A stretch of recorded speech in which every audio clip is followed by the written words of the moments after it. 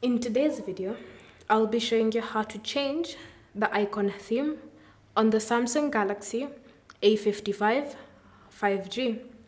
The first step is to access the Galaxy theme store, and we have two methods in which you can do this.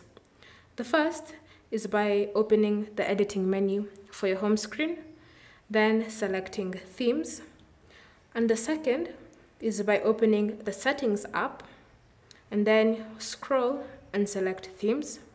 Either way, you'll be redirected to the Galaxy theme store. From here, at the bottom, look for the option icons and tap on it. And then you should see different icons that you can apply to your phone. Once you found one that you prefer, say for example this one, then tap on download and then wait for it to be downloaded. Then you should see a button appearing labeled apply. Tap on it. And then once the icon theme has been applied, you'll be brought back to your home screen and you should see a noticeable change in how the icons looked like.